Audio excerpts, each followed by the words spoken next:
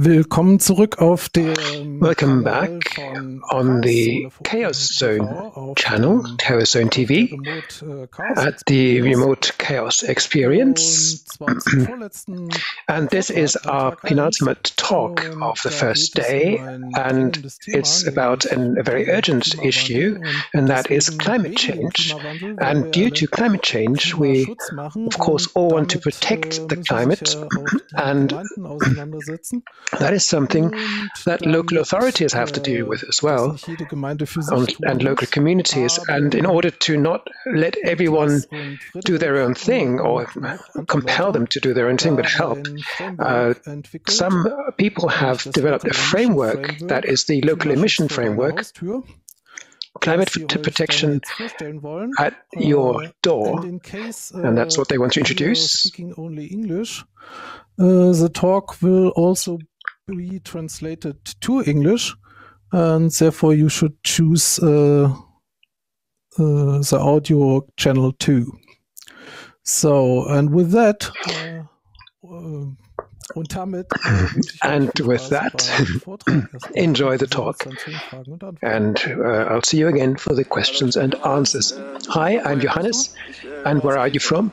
I'm from Krefeld, Mülheim, Chemnitz, Oldenburg, Bielefeld.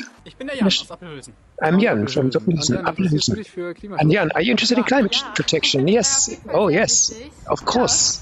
Very important. Yes, very important. Climate protection is very important to me. Do you know what protection measures there are in your city of Krefeld? Locally? Spontaneously? No, I can't think of anything. No, actually, I can't. I don't really know anything directly, no. No. No. I think I knew if anything what was happening. I wouldn't know. Hi, I'm Niklas, and as you can see, climate protection at your own door is quite a tricky thing sometimes. And to be honest, about 1 year ago, I felt very much the same as the people that you've just seen in the video there. I was sitting at home. You can see the kitchen in my flat chair here, and I was thinking, well, climate protection right here, how does that work? My feeling was that it doesn't work the right way. It just leads, goes in the wrong direction. And I don't have examples where I would think, no, it's not working so well. And at the same time, I thought I felt certain activism inside me. Local elections were coming up, and so there was a kind of planlessness and activism. And I was doing what I would then do, talk with my friends, and I realized quickly that maybe I simply don't know enough. I don't have the required knowledge to get active. And then in that kind of situation, there are two options. One, I just go to sleep and forget about the whole thing, or I wake up in the next morning and still think I should do something. And that is what happened. In this case, I still wanted to do something, so I thought, okay, I need more information. What is the situation like? So let's just first get an overview of things. How does it work at the local level? Because I'm from the city of Münster in Western Germany, North Rhine-Westphalia. I went to our city's website, and I then found this thing, our Climate 2030 Master Plan, 100% climate protection. That sounded very good. And there was this logo that they used, and there was this seal as well from the National Climate Protection Initiative. And I thought, okay, this looks good. Maybe I do really not have to worry. You have the ministry, the federal ministry behind it, supporting this top. And if I want more information, then you would then go and click on those links. For example, that's the master plan, a PDF, sadly not accessible. PDF full of information, and I think that is where most people would exit the whole thinking, but not me. I'm a teacher's child. That's where I actually start to get going. So I downloaded the thing. I actually downloaded it several times. Sadly, they don't have a click counter. I don't know how many of the overall downloads were down to me. So I downloaded this and read it all, and this is how it looks. as a first impression, this table of contents. Those 29 megabytes are translated into 190 pages of compressed information. And what I saw from reading it for the first time, I realized that the header says 2050. So it used to say, it did say 2030 on the website, and suddenly shifted to 2050. So you smell the conspiracy suddenly. Maybe things aren't as good as they seemed at first, but there is a reason. Münster actually resolved a catalog of measures and targets for 2050, and that was then further sharpened by another town council resolution saying that the targets we set for 2050 we want to reach by 2030. But that document wasn't updated. Apparently, that's how it goes. And if you look further into that master plan, you are overwhelmed by things like this wonderful these targets here. So the energy consumption is to be reduced by 50%, greenhouse gases by 95%. It all reads very well. It fits the Paris Accord goals. And I read the whole thing. I was kind of reassured, and there is more information to find, such as this wonderful diagram here, which administrative government offices love. There's a virtual power station here, power plant of the city of Münster. So it's all been thought through. I'm sure it has had scientific accompaniment as well. And there is a lot of thinking, as you can notice, and that I found very interesting. And what I found particularly interesting is that at the end of the whole master plan, and I think this master plan is a good example for many cities' measures that they have designed, and at the end you normally find a list of measures. Here is an example measure. So climate neutral administration, the town as a role model, and it's described as a very nice project. You have a description of stakeholders, you have a budget, you have various maps and these cards for all the various measures. That's what you get. And now we've reached page 151 of this whole PDF, and I found that because I was searching for it. Most people probably won't get that far. That's not to say, I'm not using this as a rant against the city of Münster. It's great that they came up with such a plan and put it up as a PDF to download. I found partners I could contact immediately and people that deal with the issue exclusively. But most people probably don't know. I've been living in the city for a long time. I think I can say I've been interested in this for a long while, but I never knew that this existed. And if I hadn't searched for it directly, I would never have known about it. And you could say, okay, that's how it goes with cities, administrations in Germany. That's not a scandal, it's the slow way they work. And I would say that the problem in this case is that sadly we don't have that much time. Targets are good and well, but you have to start implementing them at some point. And because there is a huge social transformation that this entails, you really have to carry everyone along. So all citizens should be informed. And if you don't do that, you run the risk of something like this happening. We have a group here in the neighboring place, Lüdinghausen, which protested against the wind power monsters, as they called it. And if you have such a problem like that, I think a protest isn't that bad, but often there is a wave of legal action coming after it as well, and that leads to the whole action plan being implemented much later or not at all, and that is a huge problem if you have a lot of time pressure. Also, to put it in a positive sense, if I can manage to get all the citizens to follow along, then then I might actually have more support from civil society, the kind of support that I had not expected in the first place. And maybe that would help us to reach the goals better or earlier. And there are examples for that too. For example, there was a climate training that the city of Münster put on, and a journalist from the local paper heard about it and reported about it and put an article into his paper, and he reached a lot of readers that way. And that had a multiplication effect, and yeah, that is wonderful. So to summarize, you would want a communication platform that works between the municipalities and the citizens, and we want an effective and highly informative program that reaches a civil society that is interested and is in favor of change, but doesn't really know what the town is planning. So to summarize, you would like a standardized open framework for digital communication of climate protection targets and measures, which should be updated as it goes along. So these are the thoughts that I had, and I then naively put those to paper and sent it to the prototype fund and asked whether perhaps we could build something like that. And they said, okay.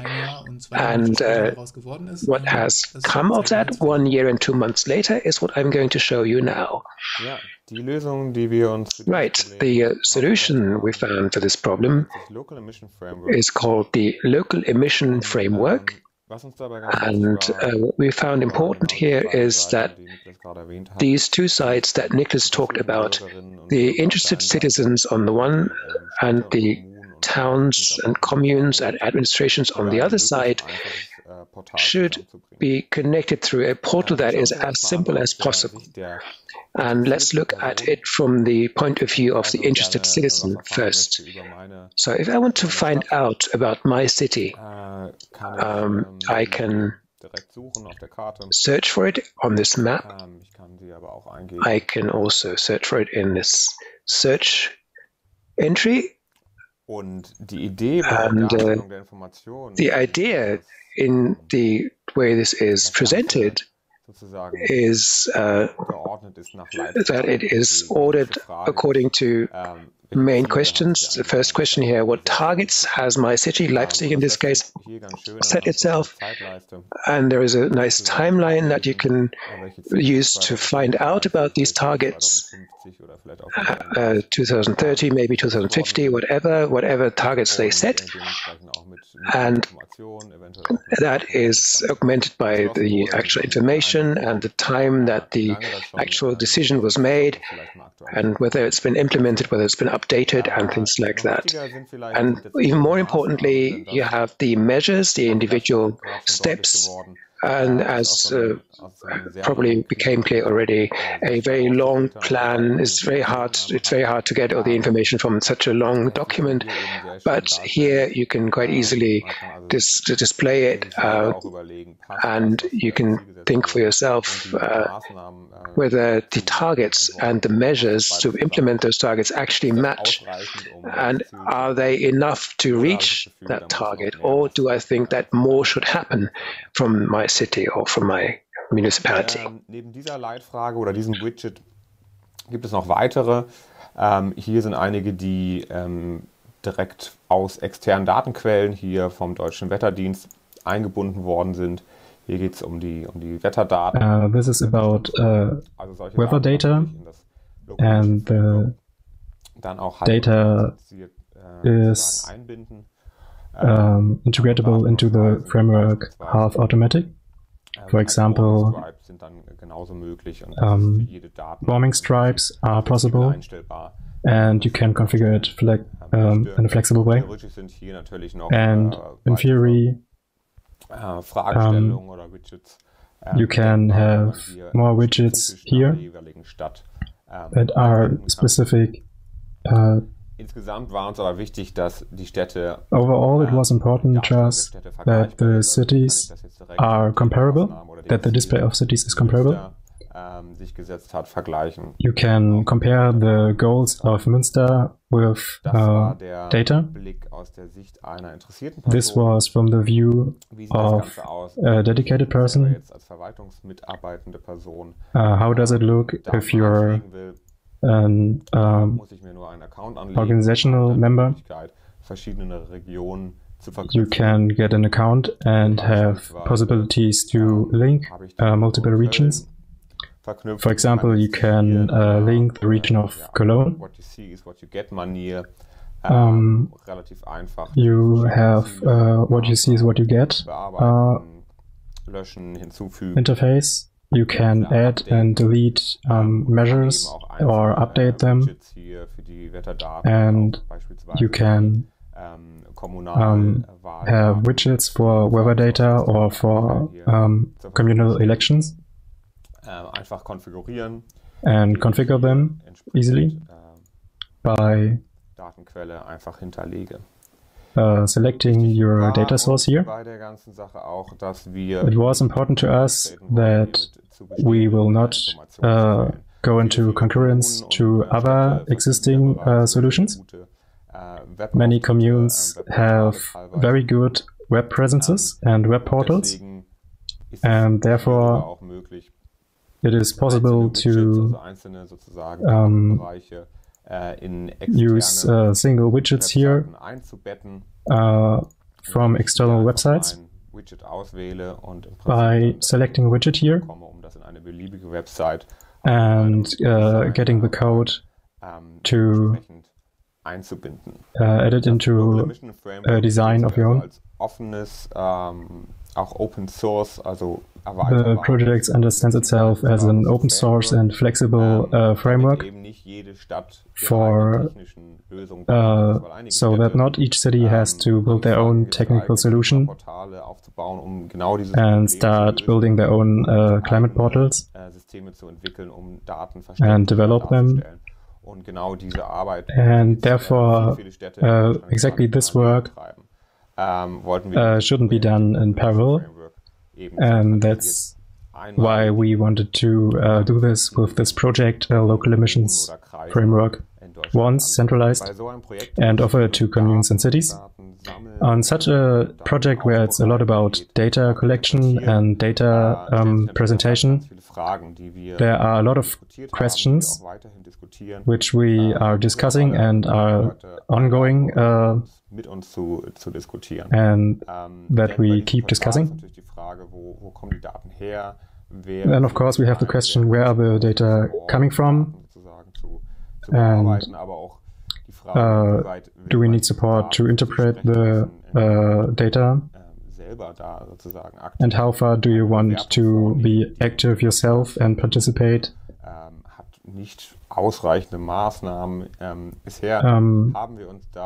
Does the commune or city already have measures that are enough, or you can let the data speak for itself, and we want to give people the possibility to view data easily. We want citizens to make their own thoughts and conclusions. And the question about how can we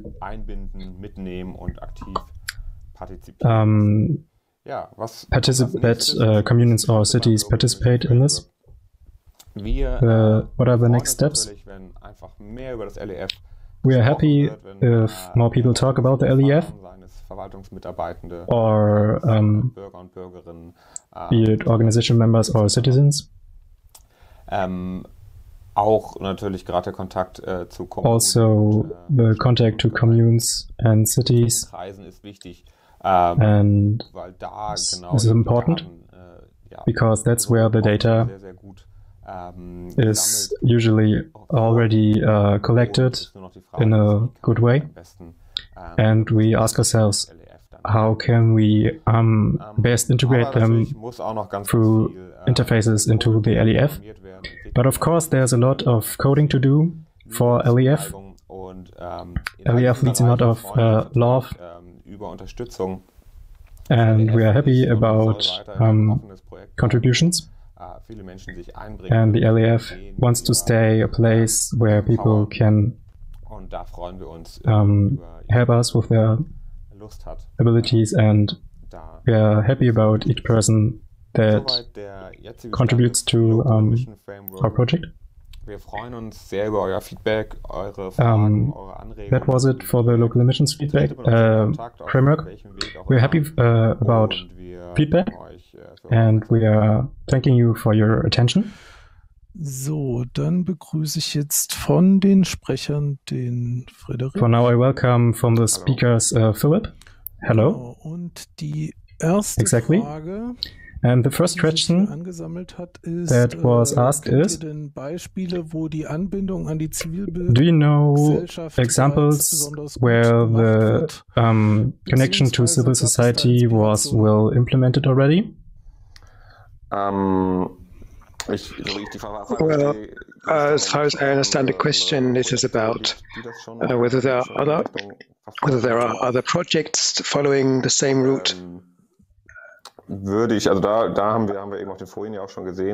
As we've seen earlier, there are related projects that pursue the same targets to make data more accessible. And it works very well. And we again see us in the role of an interface between the various projects, because the data that is to be put into LEF has been collected in these other projects as well. And we can work together very well in that regard. And the LEF can then more focus on the visual presentation and simplification. Maybe we have a kind of a journalist role here to get people that haven't been so deeply in the issue, to get them involved and get the issue to them. Zum Beispiel Frag den Staat haben wir ja auch schon gesehen, dass es da zum Teil von Verwaltungsseite auch, sage ich mal, Abwehrhandlungen. With projects like Frag den Staat, we have seen that on the organizational side you have schon was bekannt, oder sind da alle total motiviert, oder wisst ihr noch nicht so genau? Some negative stance toward the project. Did that happen to you, or did you have other experiences? Until now, the communes that we worked with were very interested, and we have seen that it meets the need, because they already started recognizing the problem, and you could see that in the long PDFs, and we can get to an easy display there that is accessible to everyone, and there's a lot of interest for that. I can imagine there are some defensive stances when it's going more into the direction of the city XY does too little. And we try to not be the place for asking the question of where there's more or less have to be done, and we want to offer the information part, and there is little need or reason for fear on the sides of communes, because it's just a better display of things that are already being done, showing them and making them more visible. And it is in the interest of communes and cities to be in contact with the citizens and well, then we hope that it will stay that way. I have an anecdote I could add here. A few years ago, there was a project when people visualize data from households, and from the budgets, the local budgets, and that was public data too, of course, city budget, and it was hard to get convince cities to publish their data in that way. And from my community, there is this citizens budget that they can vote on. They can decide whether side road A or side road B should be renovated, and that, of course, down to proposals from the administration. So.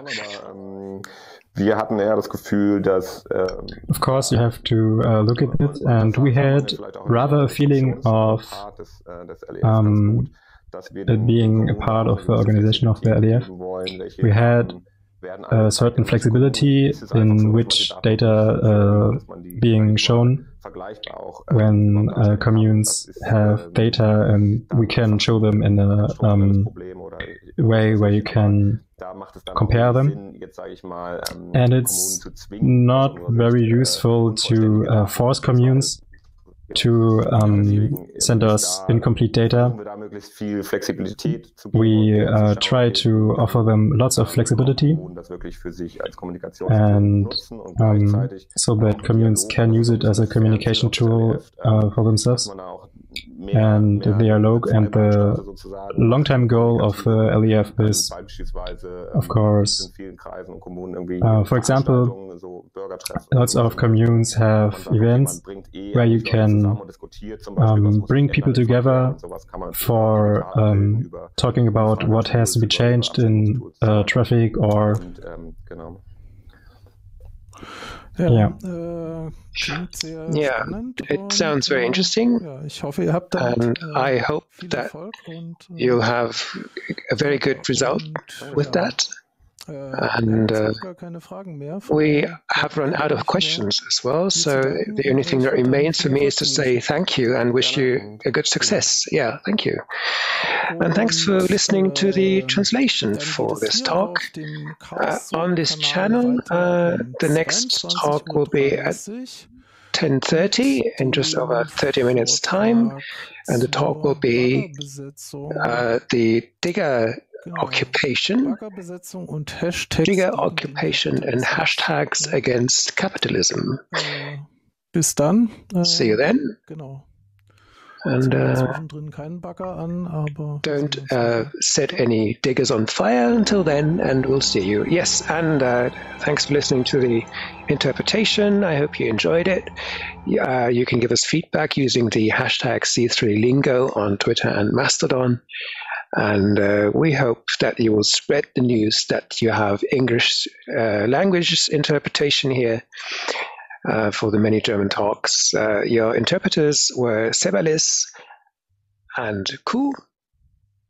We'll see you soon.